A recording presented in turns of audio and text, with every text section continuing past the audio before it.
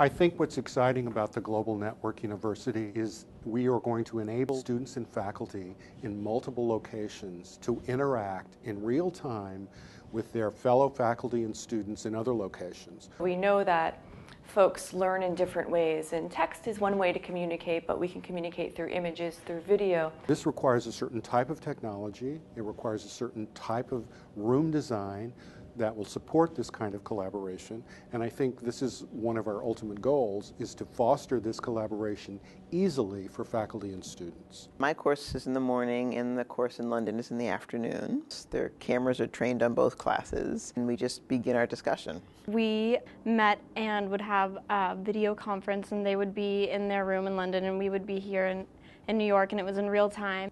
Once the conversation began, it was just kind of seamless and everyone was really comfortable. But the class time can be spent primarily on interaction and dialogue and discussion, so that that time with students and faculty together, whether they're in one location as well as they're speaking to faculty and students in another location, can be spent in that real discussion, that interaction about ideas. It's also good for the students to get a sense of who the students in those international sites are, because there's a slightly different group of students. They tend to be more international. That was really interesting to have them and to talk about things with them, because they come from a completely different place and have a very different interpretation.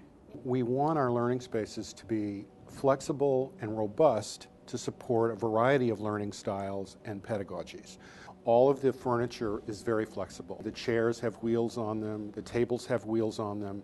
They're very easy to manipulate and to reconfigure. That can be done on the fly. We have a diversity of faculty who have a variety of teaching styles. So you may have students that meet frequently in the classroom, maybe every Wednesday from 6 to 9, but also have online conversations during the week in a real-time format. Another thing that I like about it is that I'm able to sort of connect with a whole nother group of students. Once you get used to the technology, I can just call on students in London. But it just kind of changed things up, and it brought a lot of different ideas to the table, and we talked about things that I know we definitely wouldn't have touched on otherwise. We try to seek the input of faculty who are interested in learning spaces to get their ideas about particular types of technology and also how that technology might be integrated into the classroom. Students, there's a certain wow factor. I can see how it could really become a really good tool to show them, parts of the world that they might not ever see. So we can build in infrastructure